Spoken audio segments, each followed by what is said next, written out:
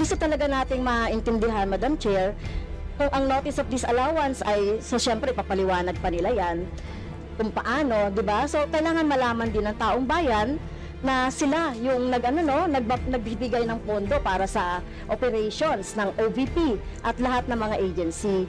At kailangan yung maipaliwanag. So, hindi pwede yung ganyan na yung tactics na ganyan, na parang parang sorry for the PUSIT, na kapag nasusukol na ang PUSIT ay nagaano ng maitim na tinta. So, ayaw natin ng ganun, Madam Chair, kasi yung atin namang pinag-uusapan dito ay budget. No? So, wag naman mag-ugaling PUSIT ang Office of the Vice President. At this point, the Chair rules that we shall proceed, so the Honorable Franz Castro may now proceed with her interpellation. You have the floor, ma'am. So, Madam Chair, siguro first observation, no, yung on the budget for the 2024, yung Vice President na nagsabi, Madam Chair, na slow and low utilization. So, nakita naman natin doon sa presentation. So, yung utilization ay napakababa. Pero, syempre, comment ko lang, no, mas mabilis siya sa confidential funds. 100% in 11 days. Madam Chair. So, Madam Chair, so according to the utilization of the confidential and intelligence funds submitted by the COA to us, no, so we have here surveillance and monitoring.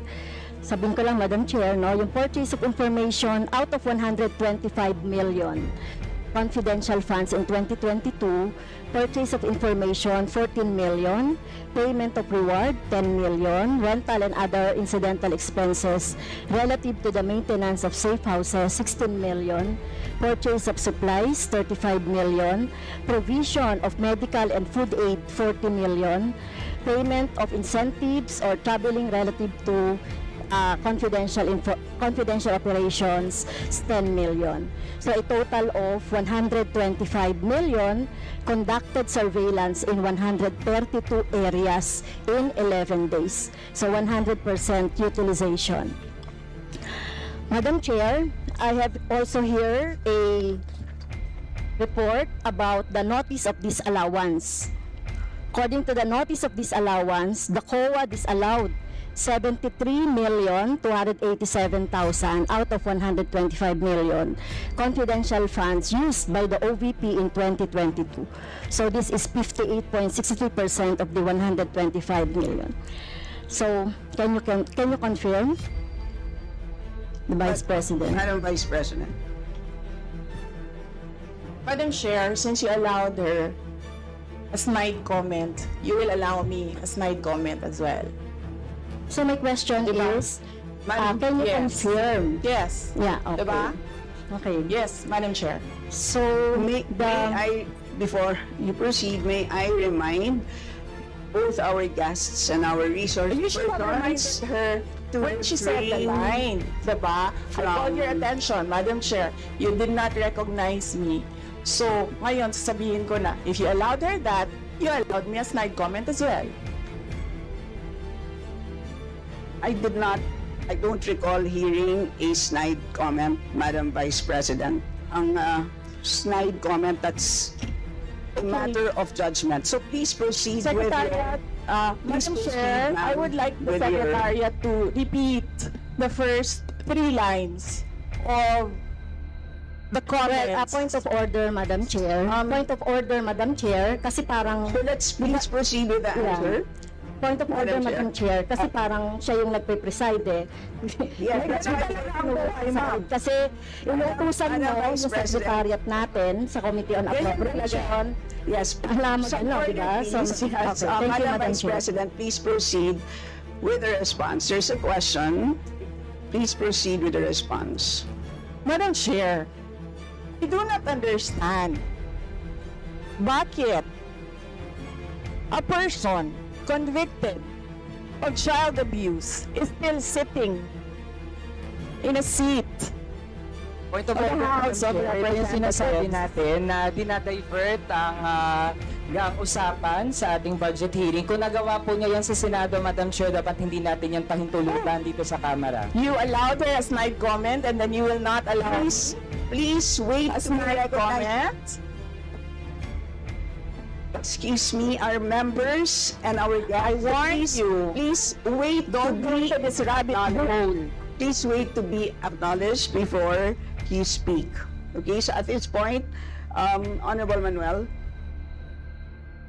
Madam Chair, again, it's another point of order kasi kapag may mga deliberation tayo, we should stick to the topic. Hindi pwede, Madam Chair, na dinadivert natin yung usapan para hindi natin sagutin yung tanong ng mga mambabatas natin. This is actually the best opportunity, formal proceedings, nakikita po ng publiko para malaman anong sagot ng Vice Presidente. So hindi po natin napapayagan ang ganong mga argumento na hindi naman tumutumbok dun sa topic natin. So, Okay, Madam Vice Chair, President, there's I a will make this question. easy for Please- you. Please make Sige, ma'am. your responses direct to the point. Sige, ma'am. I will make this easy for you. What rules are we using for this budget hearing? We have our rules Yes, ma'am. adopted by the Committee on Appropriations. Right, okay. We searched for that rule. So, we only found the general rules. So, we have a copy of the rules for the budget hearings. Well, as far as I'm concerned, mas importante ang rules para sa amin. Kayo po, ang kailangan nyo lang marinig is yung acknowledgement for you to begin to speak. Yun lang po ang pinaka-importante para sa guests. Sa totoo lang po. Yes, ma'am. So, ang pinaka-importante, yes, you may proceed. At saka po yung adjournment. Yun lang po. Yung termination po. Yun ang pinaka-importante lang po. For the rules, yun ang ay importante para sa members. But we may provide the copy to you. Yes, So ma'am. please proceed and answer the May we question. request a copy? Yes, yes, absolutely. But Yes. please, there is a question. And do you want us to repeat the question? And we will not penalize you all the time. I don't You can repeat the facts from the notice of disallowance. I don't need the repeat of Honorable the Franz. question. Yes, Honorable Franz Castro, you may repeat your question on the notice of disallowance, I believe. Yeah, tama, Madam Chair. So according to COA, the notice of disallowance is amounted to 73,287,000 out of 125. At ito po, Madam Chair, yung mga breakdown ng mga disallowed na mga na mga purchases. So reward payment of 10 million, payment of rewards, various goods, 34.857 million, payment of rewards, medicines, 24.93 million, tables, chairs, desks, computer and printers, 3.5 million. So, ang question, Madam Chair, so yung letter A, B, and C, so nakita naman natin nandoon yung sa joint circular. How about yung ito, no? How about yung mga tables, chairs, desktop, computer na umabot po ito sa 3.5 million. So, pwede bang maipaliwanag kung bakit ito pinurchase, Madam Chair? Madam Vice President. Madam Chair, I still request for the rules of the budget hearings. Okay, Vice President. gusto mo sagutin ko, ma'am. Yes, Madam. This is a hearing of the budget of 2025. Nasaan dito ang confidential funds? Yung tanong niya, Madam confidential Chair. funds. Nasaan dito?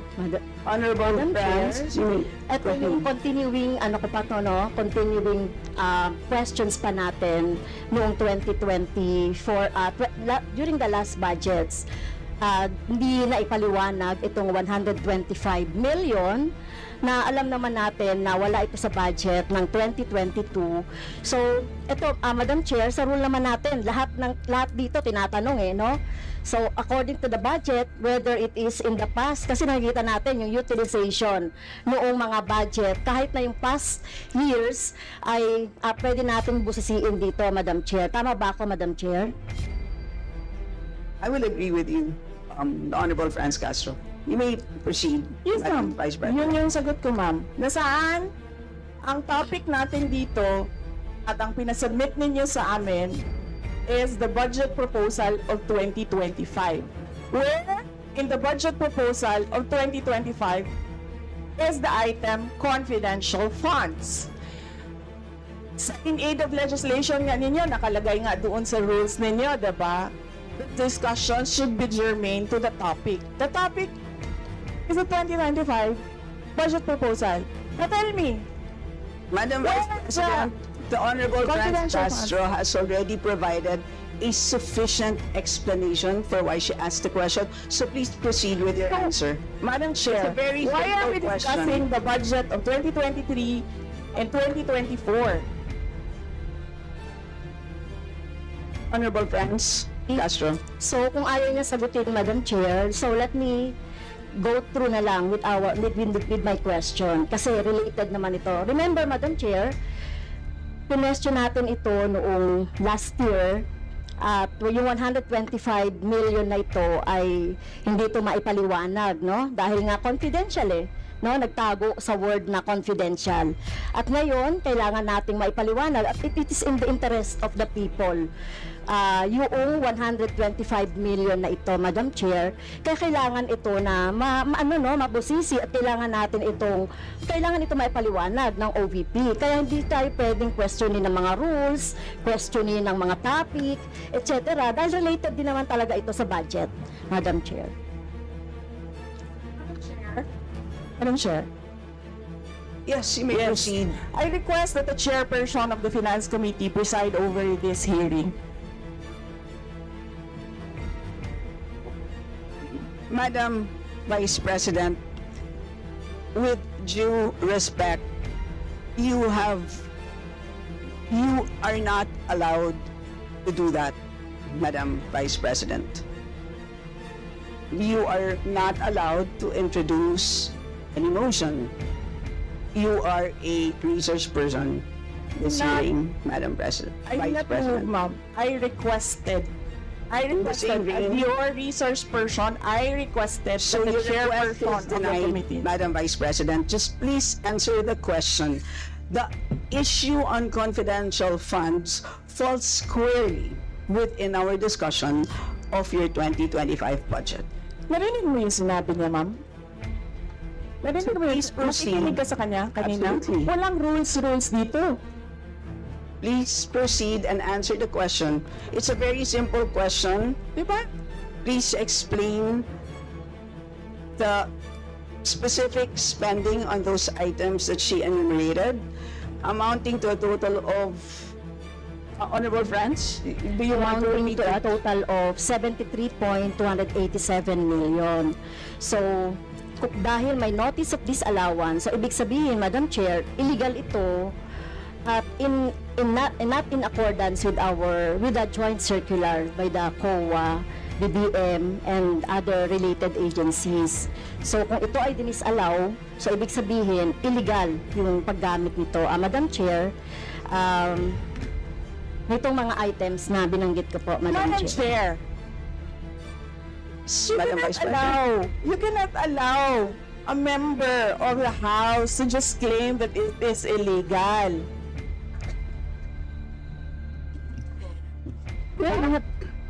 That is a notice of disallowance. That is a procedure inside the Commission on Audit. Hindi sa upuan niya. Honorable Franz. Okay, thank you, Madam Chair. So, thank you for the explanation, Vice President. Okay, next. According to accomplishment report of OVP, it spent 10 million for payment of reward. So, Madam Chair, in 11 days, ilang tao kaya at magkano kada tao ang reward? In fact, COA disallowed the whole amount spent by OVP for payment of reward. Hindi ba, Madam Chair, questionable ito? Madam Chair, the invitation letter that we received from the House of Representatives. Dear Vice President Duterte, the House Committee on Appropriations will hold briefings, hearings on the budget proposals of various departments, agencies, and corporations. 1. relative to the fiscal year 2025 National Expenditure Program as the basis of the fiscal year 2025 General Appropriations Bill. Nasaan? Sa presentation ko kanina, ang haba, ang confidential funds. Honorable Franz Castro.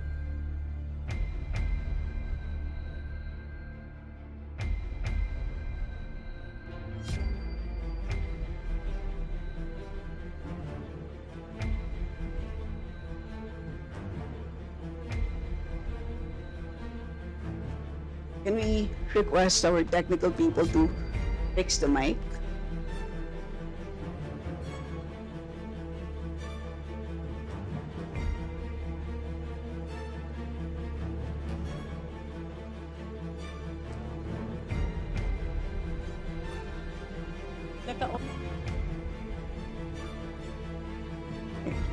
Can everybody check their mics and make sure that they're switched off para maka-switch on yung si Franz?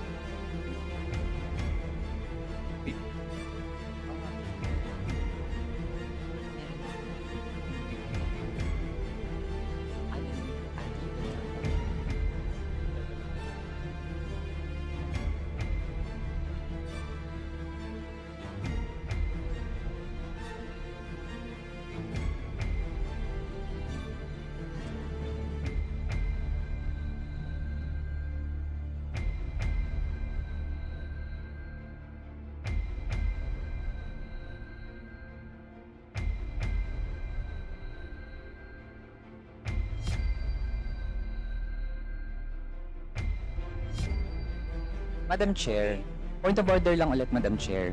Kasi kailangan lang nating ma-establish. I would assume hindi naman po pinanganak kahapon ng ating resource person. Practice po natin sa Madam House Chair, that is a polite remark. na para po tayo ay makapagtalakay ng budget na pinopropose para sa susunod na fiscal year. Chine-check natin paano din gumagastos yung mga ahensya even in the current year and in the past year. Also, Madam Chair, Section 162, Rulings as Precedents, rulings on questions raised by members shall form part of the parliamentary practice of the House. At practice po natin since time immemorial na hindi lang po ang proposed budget yung tinatalakay. Kasi yung performance ay dapat bahagi din ng discussion. Yun lang, Madam Chair. Noted. Honorable Franz, could you kindly check if your mic works? Okay, thank you, Madam Chair. So yun po, no, yung sinasabi natin kanina, yung payment ng reward, the resource person can answer this. Questionable, tingin ko ay questionable ito. Okay? So, next, according to the accomplishment report, isa sa pinaggamitan ng OVP ng confidential funds ay yung provision of medical and food aid. This is not allowed under the Joint Circular number 2015-01 dahil kailan pa naging confidential fund ang pagbibigay ng ayuda, or kung ito naman ay ginamit sa mga ginamit na tao o informant in 11 days. So paano kaya ginamit itong 14 million na ito, no, para sa medical and food aid in 11 days, Madam Chair? So yun yung tanong ko. Kung hindi ito ginamit doon sa mga aids, medical aid or food aid, pero paano kaya, Madam Chair, ginamit itong 40 million na ito as a medical and food aid ng ilang tao in 11 days? So yun po yung tanong natin, Madam Chair. Madam Vice President. Madam Chair, the subject of this hearing is the OVP 2025 budget proposal. We do not have an item of confidential funds in the OVP budget proposal. Honorable Franz. So, may I continue, Madam Chair? Isa sa bumubukol na confidential fund ng OVP noong 2022 ay nasabi ko na, Madam Chair, yung medical and food aid at saka yung mga purchase of supplies. According to the accomplishment report, the OVP spent 14 million now for medical and food aid in 11 days. So, ang ibig sabihin nito, Madam Chair, konting math, pumapatak na 3.64 million kada araw ang gastos, no, para sa food and medical aid. So hindi natin maintindihan, Madam Chair, paano ito ginastos in 11 days, no? 3.64 million kada araw dito sa item na ito. Madam Vice Do you want to President. comment? Madam Vice President. I did not call you, ma'am. It was Representative Arroyo who called you. The chair would like to remind both the resource persons and the members to please wait to be acknowledged before you speak. Yes, ma'am. So, Tinawag you mo mean, ako. yes, For what, ma'am? to respond. So any comment, Madam Chair, dun sa sinabi natin based dun sa accomplishment report. So kung gagamitan natin ng konting 3.64 million kada araw ang gastos para sa medical and food for 11 days. For how many people ba ito? Madam Chair, the topic and the invitation of the House of Representatives to the Office of the Vice President for this hearing is the 2025 budget proposal. There is no confidential funds in the 2025 budget proposal. For the information of the body, the letter that we sent, our Madam Vice President, reads as follows. In the second paragraph, we noted the following topics to be discussed. Item number 3 is comparative budget allocation and utilization rate from fiscal year 2019 to 2023. That's item number 3. So I can provide you copies of the letter. So clearly, confidential funds spent in 2022 falls squarely within that. So yes, Honorable Francie, may proceed. Yes, Madam Chair. So, mukhang hindi na tayo sasagutin ng hindi na ako sasagutin ng ating Vice President. So, sa bawat sagot kasi na ganyan ng ating Vice President, for the record, since ayaw magpaliwanag ang VP, so ibig sabihin nito, yung paggastos ng 125 million ay na pera ng taong bayan ay hindi maipaliwanag. So, yun lang, Madam Chair. Kaya hinihiling natin sa Vice President o OVP na kailangan na maipaliwanag itong mga sinasabing item dito. Anyway, Madam Chair, sa kanila naman nanggaling, no, yung utilization of confidential and intelligence fund. And of course, ito lang naman ang hawak ko din dito, yung notice of disallowance. Kaya gusto talaga nating maintindihan, Madam Chair, kung ang notice of disallowance ay, so syempre, papaliwanag pa nila yan, kung paano, di ba? So, kailangan malaman din ng taong bayan na sila yung nagbibigay ng pondo para sa operations ng OVP at lahat ng mga agency. At kailangan yung maipaliwanag. So, hindi pwede yung ganyan na yung tactics na ganyan na parang parang sorry for the pusit, na kapag nasusukol na ang pusit ay nagaano ng maitim na tinta. So ayaw natin ng ganun, Madam Chair, kasi yung atin namang pinag-uusapan dito ay budget, no? So wag naman mag-ugaling pusit ang Office of the Vice President. Madam Chair, may I point of information only, Madam Chair? May I? Madam Chair. No, sorry. Wait. Before you, I'd like to.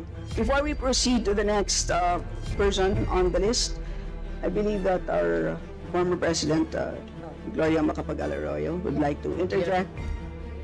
Observation made in relation to the point of order, because in the beginning, it was settled that the issue would be the 2025 budget. And in all our hearings, to what I recall, when we want to question something about performance, we question the 2024 budget, not the 2023 budget. What is being questioned now is the 2023 budget, which was discussed very extensively last year. And that is the reason why the House remove the confidential funds. So that issue has already been, to my mind, for purposes of the budget hearing, laid to rest. So that's my observation, Madam Chair. We note that, Madam former President, but of course we know that yung pompondo ng 2023 ay of course pwede pa rin maging continuing appropriation hanggang 2024. So in the same way, 2022 pwede maging continuing pa rin 2023. At alam din po natin, last year pinagdebatihan po natin ng matindi itong 2022 confidential funds, and in fact, we left a homework for the COA. Sinabi natin sa kanila na kailangan nilang tapusin ang audit by November, I believe mid-November of last year. And since then, hindi na natin alam kung ano nangyari. So that's the reason for why tinatalakay natin ito. And it's a big amount of money. I believe we owe it to the people to understand what happened. Of course, tinanggal na natin noong 2024. Gusto natin malaman, tama ba yung ginawa natin? Kasi baka naman nagkamali tayo. So I think it's worth assessing what we did in 2024 in order to know what to do in 2025. So with that, let's proceed with our next Madam Chair, may I?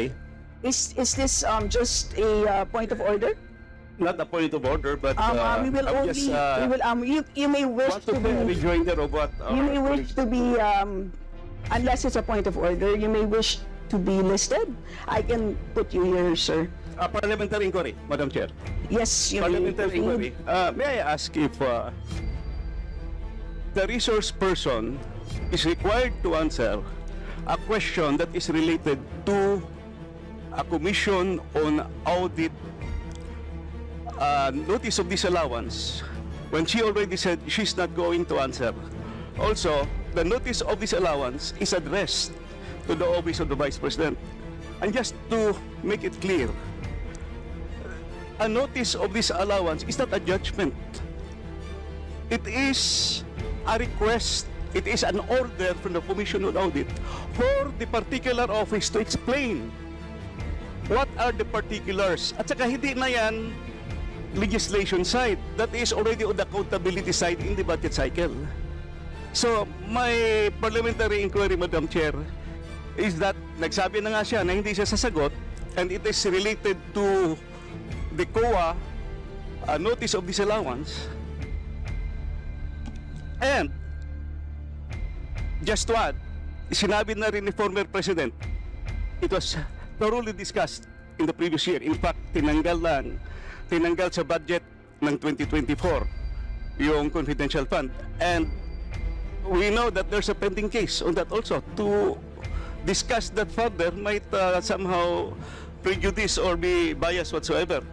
So, yun lang po, Madam Chair.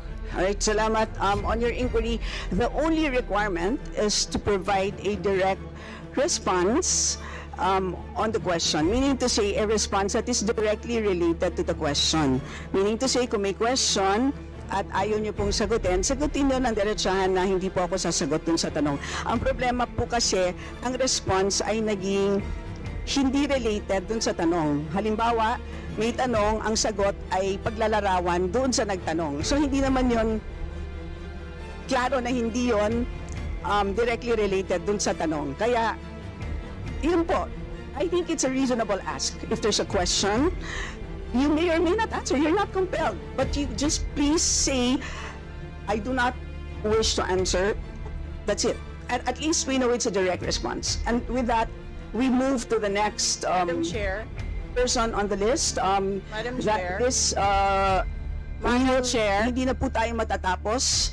Yan ang sinabi ko sa iyo kanina. Ayaw mo maniwala sa akin eh. Aabot talaga tayo ng bukas dito. Diba? Madam Chair. Is this an inquiry regarding... He said. Yes, and Yes, please, ma'am. I remind also our Yes, ma'am. resource persons to please act in a respectful manner. Pasensya na po, hindi po kasama sa poder ninyo ang pagpa-fire ng presiding officer ng hearing na to. So Yes, yes, you So proceed if po. you allow members of the House of Representatives lines like what you just said, like PUSIT, bakit mo ako kinukrucify for saying a fact that somebody is convicted of child abuse sitting in the chair? PUSIT, and then I cannot fire the presiding chair. So bakit? Yes, we Bakit napaka-one-sided nito, ma'am? noted po. Dahil ba madami kayo dyan sa kabila at nag-iisa ako dito? We note all your comments, ma'am, and let us now proceed. Thank you. Diba? Thank you, ma'am. Madam Chair, point of order. Yes, the Honorable Benny Abante. I just came in and I hear this. We're not talking about the budget. We're accusing each other here. I'd like to find out from the resource speaker if this is the kind of hearing that we're going to have. Sir, I am not the presiding officer of this hearing. I know, Yes, sir. but the thing is, you're asking questions, Madam Chair. The resource speaker does not have any right to ask questions. Or do you have? Where is that Madam Vice in your rules that Madam a Vice resource President, person this is cannot a budget hearing. request for clarification? Some order, please. Some order, please. Yes, Honorable Benny Abante, may proceed. I'm just asking a question to our resource speaker, you know, because she's asking a question and she's accusing some of the members of this committee. I just would like to find out if we are the ones that have the right to ask questions, and her right is to answer the questions of the committee. Okay, so we Yun po sa akin yung point of order, Madam Chair. Yes. You understand me, Yes. Madam Vice President, am I right? No, sir. I'm gonna ask the chair to ask you to clarify what are my accusations. Yeah, please wait to be recognized, ma'am. Pasensya na po. So again, I'd like to remind our resource persons that you are here, you're invited to answer, to present, and you've done that. Thank you very much. And at this point in time, you're here to respond to the questions of our members, and we request you to please respond in a direct way. So, with that, I'd like to recognize from the majority the Honorable Milagros Aquino Magsaysay.